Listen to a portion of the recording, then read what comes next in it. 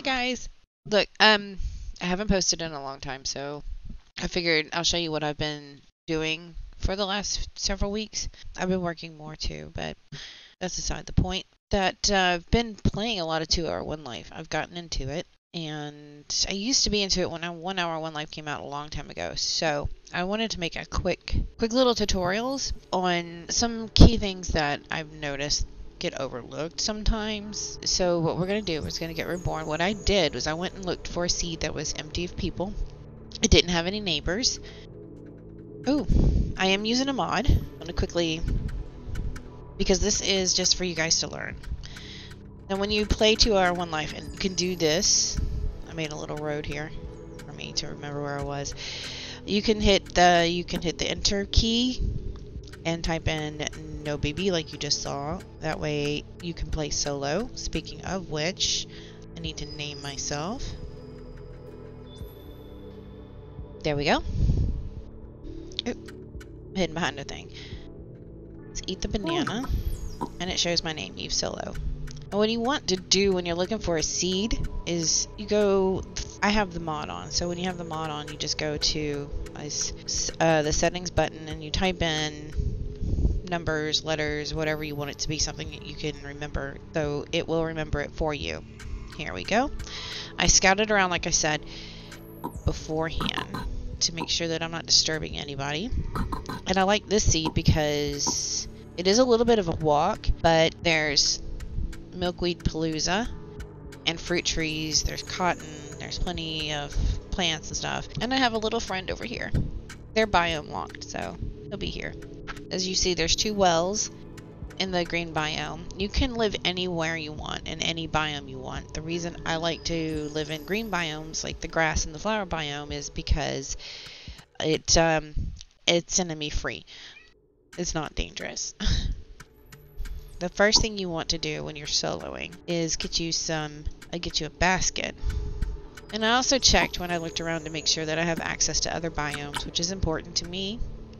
And there's a mine very, very close by. Don't worry if you're going slow, especially when you start, because with 2-Hour One Life, you have quite a long time to establish yourself the first go around. And with the way that the seeds work, you can always come back to it whenever you're ready to play it. The only thing you might have to worry about, somebody might steal some stuff or borrow some stuff, which is another reason why I looked around for no neighbors. We want to work on our yum chain. So if you've noticed, I ate a banana, I ate some gooseberries, I'm eating this. I'm not eating the same things. I'm trying to keep a variety, because as you eat, you'll see the yum here, and it gives you a bonus. So I have all these what are called pips, and I have +8 beyond that before it goes down completely. And I'm craving a drilled coconut. If I can manage to find a coconut, that would be wonderful. I tried not to touch the fruit trees too terribly much. You have to have at least 1 fruit on there for you to get a clipping of it. What I'm doing is I'm looking for a coconut. Those are spawned in the desert biome, which I know there's one around, I just don't know where. There's so many seals in this one little area. And that's wonderful because they yield the best clothing. Oh my god, there's even a precious... It took me almost 3 lives to find that before. And there's one there. So not much in the way of coconuts. I don't think we're going to get one. I can snag a wild pepper and get out quickly. As you see, like I was saying, there's a mod.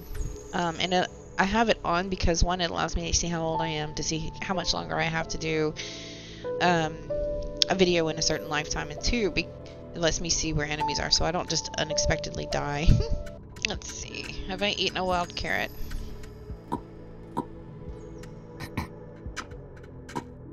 I have not. Good. Now, if you noticed early on, I may or may not have hit my home marker.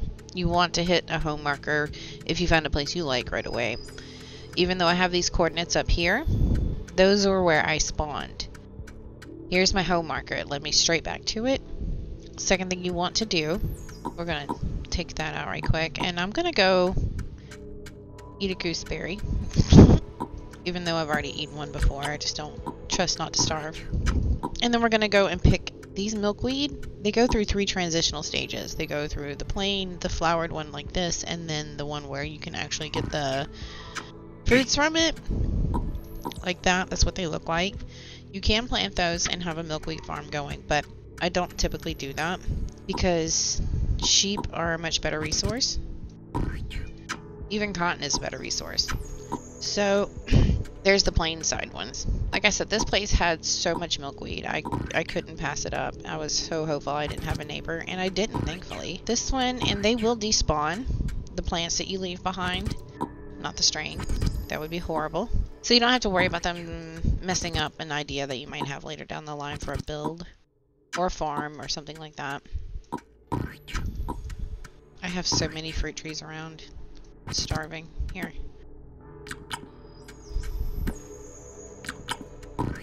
Just to work up my yum so I can show you guys a few things. Okay, so we have 3 of them. I'm going to go back to my home marker and I'm going to lay them out. Now there's a few things that you want. First off, you need this.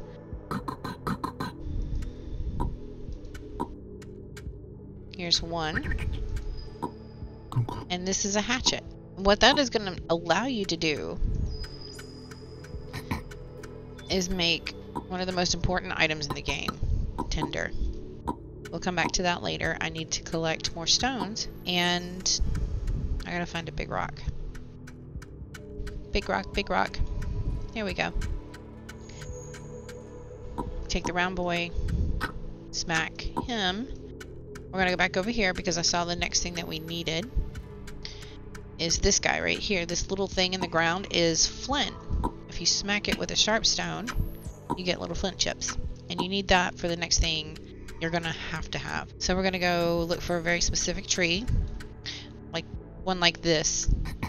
This is what you want out of them. Those long straight branches.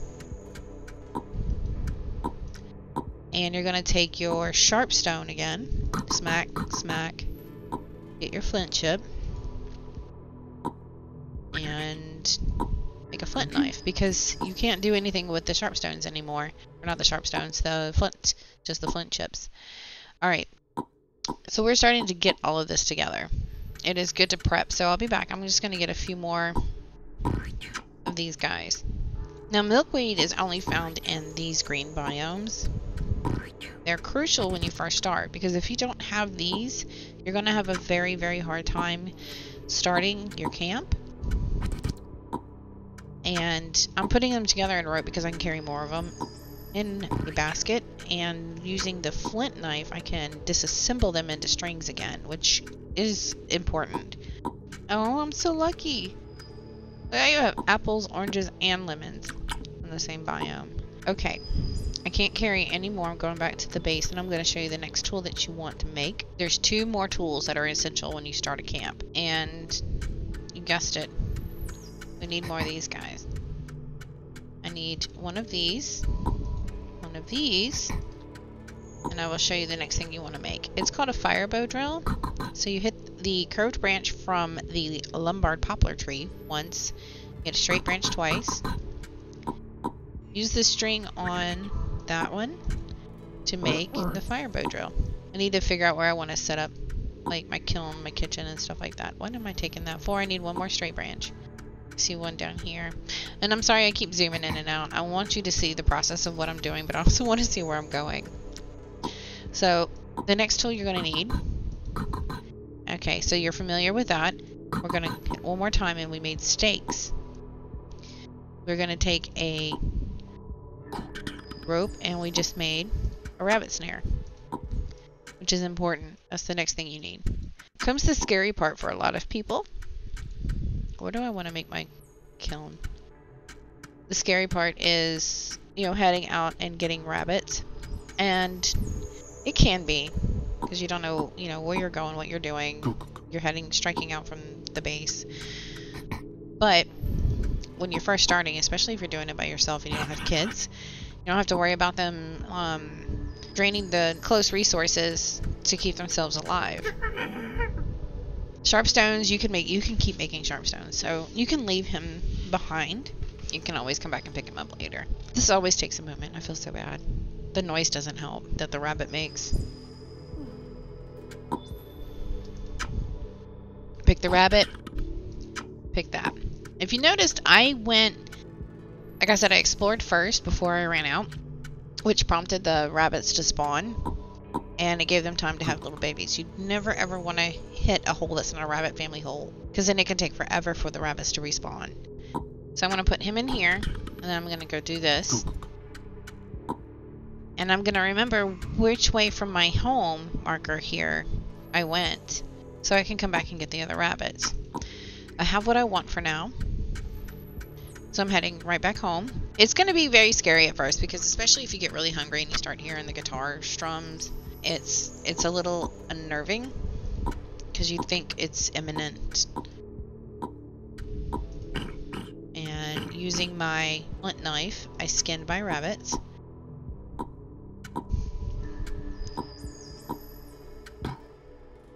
So I need 4 pieces. I need one whole cut rabbit first. Sorry, it was a wild hiccup. I'm going to take this guy and use him to skewer this. Then I'm going to go... I need another big long... There we go. So we want to have one long straight shaft. Yes, I know I'm hungry.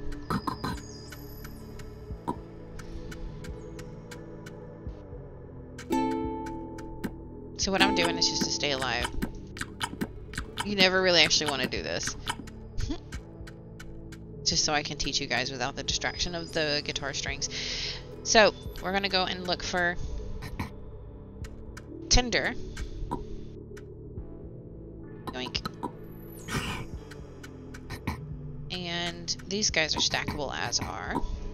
Yes, I'm hungry.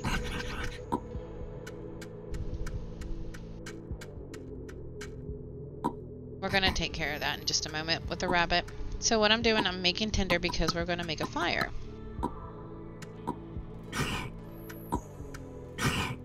What you need to make a fire is you got to find a juniper tree.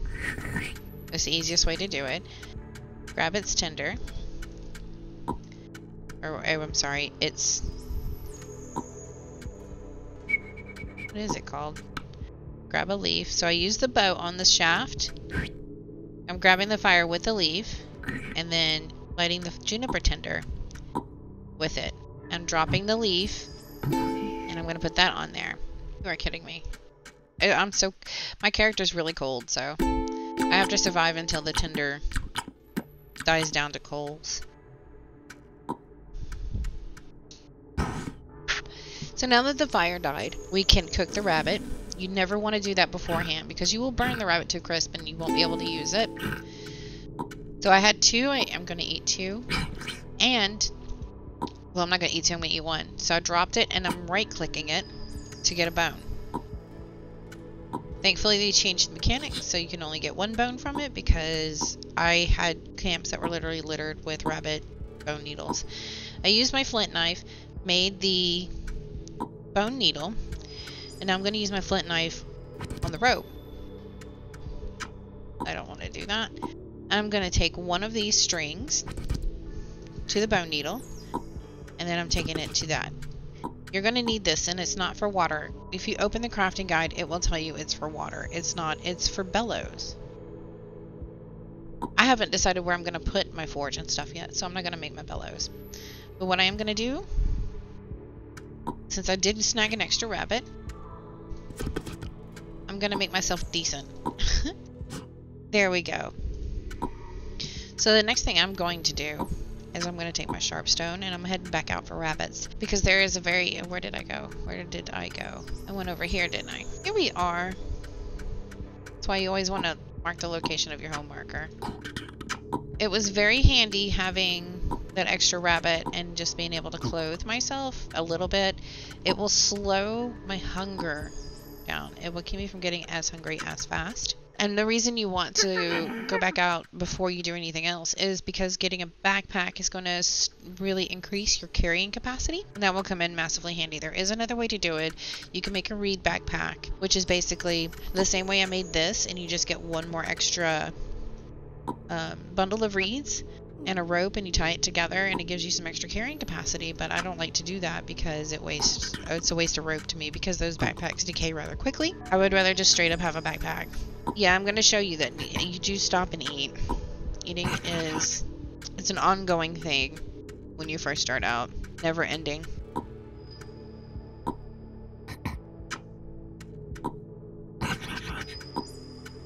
I'm going to put this guy down. And we're going to repeat the process that you saw a minute ago. But we're not going to cook the rabbits this time. Instead, we're going to pile the fur up. We want 4 fur. Oh, here we go. And a cut piece of fur. Because you want these 2 guys. So I just right-click to separate them. Taking my sharp stone back with me.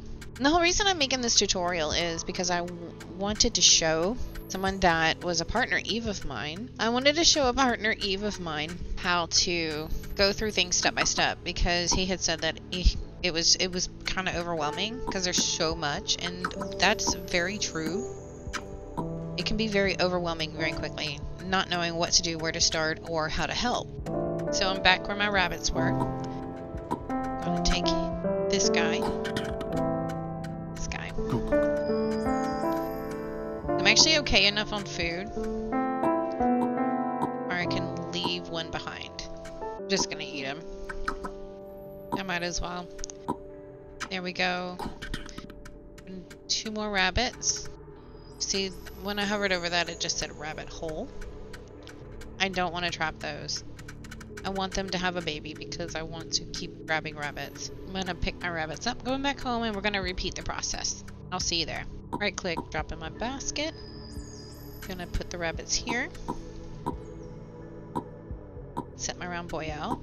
Take my flint knife.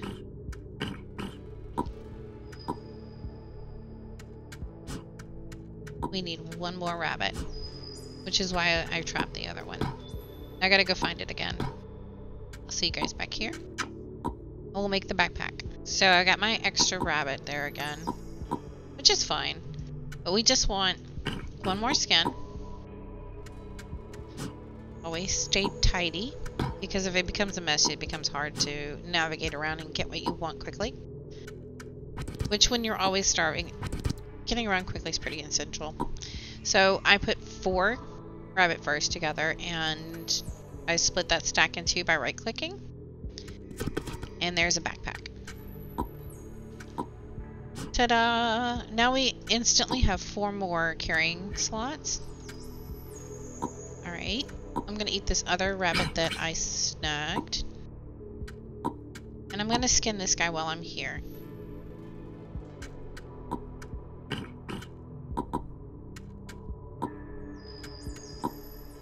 I'm gonna leave this guy behind because there's plenty of sharp stones near. Woo! It was close. It was scary. So I'm gonna trap some rabbits in this savanna biome.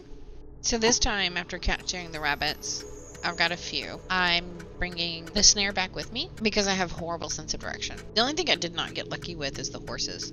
I didn't get any horses. Alright.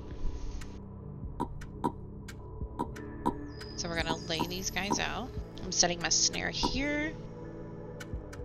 No, I'm not. I'm setting my sharp boy. I don't want to set my sharp boy down. I want the snare down. And we're gonna cut all these furs. So remember how I showed you guys that 4 pieces and then the cut pieces make the backpack. We're gonna put 4 pieces together. You can do this with 3 pieces too. It makes a different top, but this one is more efficient. Right. And then setting these down here. Cleaning up my mess. I'll be back. I have to go get some more string. So I'm taking my string, 2 pieces of fur, and I've got a hat. So the only thing I don't have is my shoes, and all that takes is 2 cut pieces and some string. This is massive improvement, because if you watch my temperature gauge, the backpack doesn't count for that, but you see my temperature gauge is going down. the colder or hotter you are, the more it takes to food for you to regulate your body temperature or stay alive. So you want it close to this little bar right here. And for starting, minus the shoes, this is the best that you can do. That is it for the very beginning of the tutorial. The next one I'm going to show you guys part 2 of setting up your base camp, and that is setting up a kiln and the forge and working your way towards food. Thanks. I hope you guys found this helpful. And I'll see you again. Bye.